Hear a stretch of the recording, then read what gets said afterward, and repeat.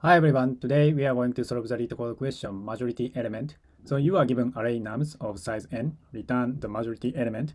The majority element is an element that appears more than n divided 2 times, which means more than half of input array. And you may assume that the majority element always exists in the array. So let's see the example. So you are given 3 to 3, and output is 3 because we have 2, 3, and 1, 2. So that's why 3 is a majority element. And let's see the example 2. So you are given 2, 2, 1, 1, 1, 2, 2. The output is 2 because we have 4, 2, and 3, 1. So that's why output is 2. It's very simple question. And we have follow-up question. So could you solve the problem in a linear time and in O1 space? Yeah, actually I came up with the two solutions.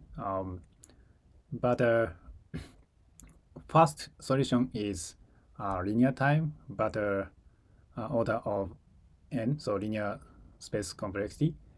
And the second question is linear runtime and O1 space. So I'll show you how to solve this question with two ways. Okay, so let me explain with this example. I copy this input array from example 2. So you may come up with a HashMap solution, and basically I iterate through all values like one by one. And every time I put each value into HashMap and then compare the number of current value with current majority. And then if the number of current value is greater than current majority, then update the majority with the number of current value, and then also update the result variable with current number, like a 2 or 1. And let's begin. So first of all, we find 2. I put 2 into HashMap, so 2 is now 1. And compare the number of current value, which is 1, versus current majority is 0. So 1 is greater than 0, so update majority to 1. And then update result variable with 2. And then move next. So now we find the 2 again. So update HashMap 2. And then compare the number of current value with current majority. And 2 versus 1. So update majority number 2. And then result variable is now 2. So it's same. And then move next. So we find 1. So I put 1 into HashMap. And then this is the first one, so 1, 1. And then compare this number with majority number. So 2 versus 1. So 2. So current majority is like greater than 1. So I don't do anything. And then again we find 1. So update HashMap. Now we have 2, 1, and then compare majority number, but they are same. So in that case, we don't do anything. And then move next. Again, we find 1. So now we have 3, 1, and then compare majority number. And now 3 is greater than majority number 2. So update majority number to 3. And then result variable should be a current value 1. So change result variable to 1. And then move next. Again, we find 2. So update HashMap. So now we have 3, 2. And then compare majority number 3 versus 3. So they are same. So we don't do anything. And then move next. We find 2. So update HashMap. Now we have 4, 2, and compare majority number. So 4 versus 3. So 4 is greater than 3. So update majority number to 4. And then also update result variable with current number 2. So now result variable is 2. And then after that, we don't find any number here. So then stop looping, and then just return result variable 2. Yeah, this is a simple solution. So with that being said, let's jump into the code. Okay, so let's write the code. First of all, initialize hash, and the result variable equal majority equals 0, and then start looping for n in nums. And first of all, add +1 to current number, and put the number into hash. So hash, and the key is the current number equal 1, add 1 plus hash dot get, and the current key is the current number, and the default value is 0. And then if current number greater than majority, in that case, update result variable with current number, and then update majority equal the number of current value, so hash current number. Yeah, actually that's it. So return result variable. So let me submit it. Yeah, looks good. And the time complexity of this solution is order of n, because I iterate through all numbers like one by one. And the space complexity is also order of n. That is a downside of this solution, because we use HashMap. So we have to add all numbers into HashMap. So that's why order of n. And description said, so we have a follow-up description. So could you solve the problem in linear time and O1 space? So with this solution, we could meet linear runtime, but not O1, actually ON. So in the next solution, we solve the question with ON runtime and O1 space. So let me explain how to solve this question. Okay, so let me explain with the same example. So basically, I iterate through all numbers like one by one. In each iteration, we check two conditions. And the first, if majority number equals 0, in that case, update the result variable with current value. And then if current number equal result variable, in that case, add +1 to majority variable. If not, add -1 to majority variable. So I'll explain detail with the iteration. So let's begin. First of all, we find 2. If majority number equals 0, so now 0. In that case, update result variable with current value. So now result variable is 2. And then if current number equal result variable, so 2 equal 2. In that case, add +1 to majority variable. So now we are now here. And it's obvious majority number is 2. So that's why currently result variable is 2. It's obvious. And then move next. So now we find 2 again. If majority number equals 0, but now 1, so I don't update the result variable. And then if current number 2 equal result variable, so result variable is now 2. 2 equal 2, so that's true. So in that case, add +1 to majority variable. So majority number is now 2. So now we check this area. And it's obvious.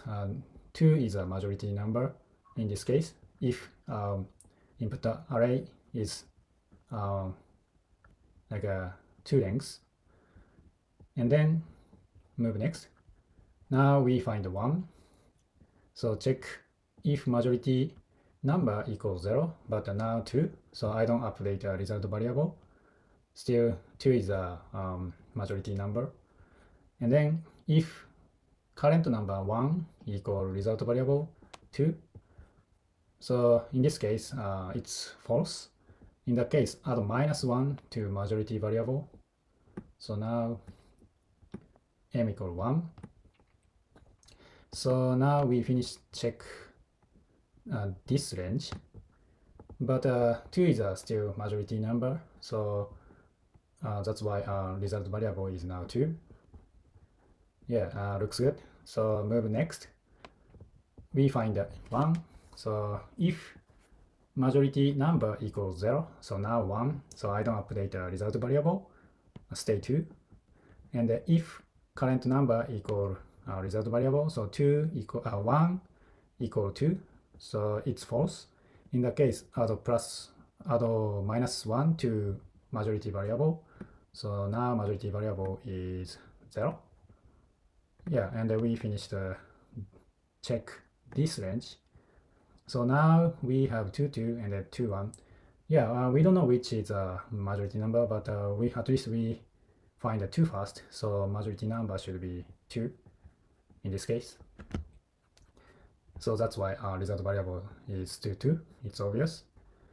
And then, so next is actually an interesting point.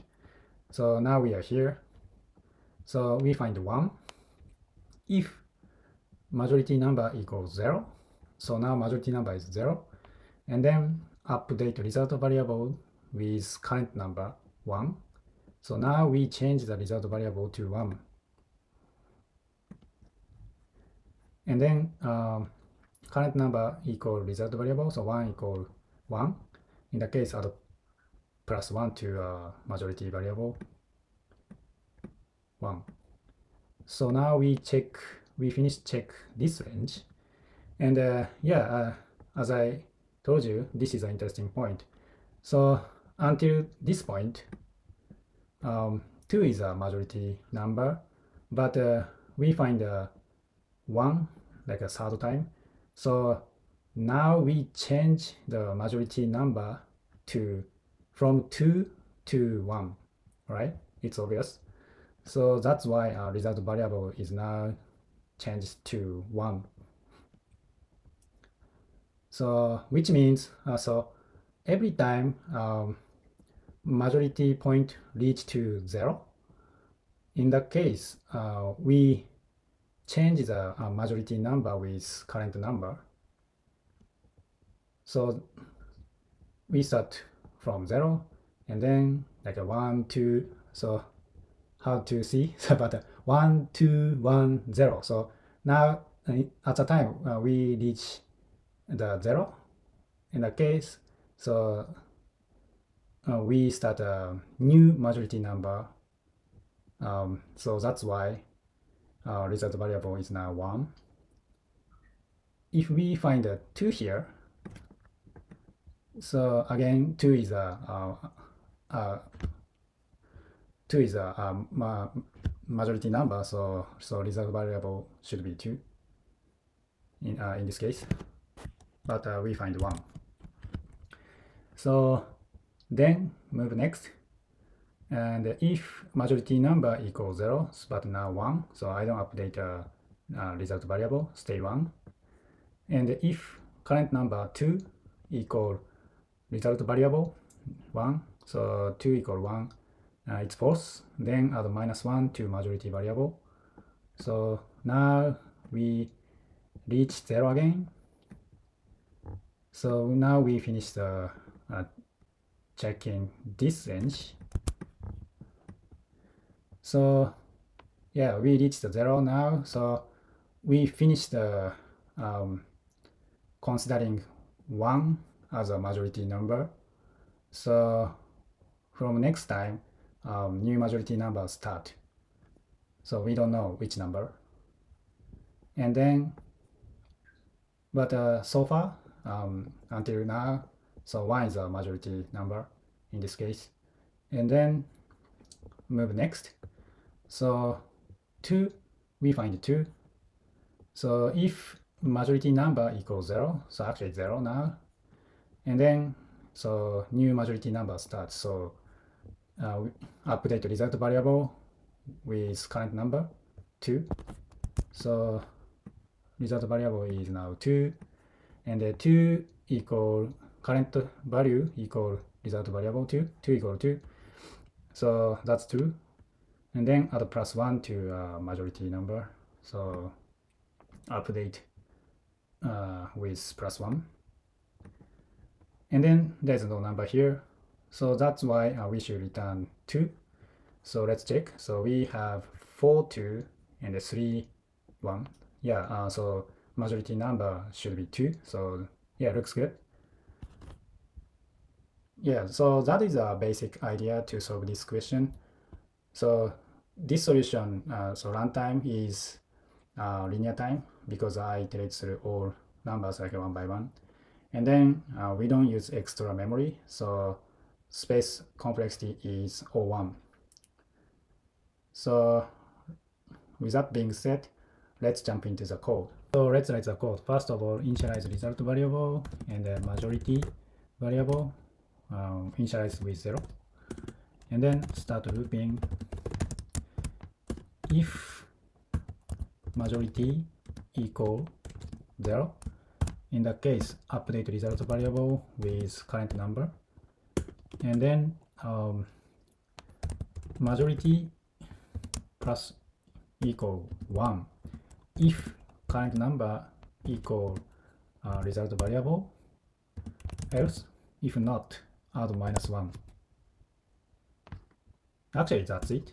So after that, return result variable. Let me submit it. Yeah, looks good. And the space complexity of this solution is O1. So that's why memory usage is really great. So let me summarize the step-by-step algorithm. This is a step-by-step algorithm of majority element. So HashMap solution. Step 1, initialize HashMap, result, and the majority variables. Step 2, start looping, add +1 to HashMap for current value. And if the number of the value is greater than majority, then update the result variable with current value and the majority variable with the number of current value. Yeah, that is a HashMap solution. And this is a ON runtime and O1 space solution. Step 1, initialize result and the majority variables. Step 2, start looping, change result variable if majority is 0. If current value is equal to result variable, then add +1 to the majority variable. If not, add -1 to the majority variable.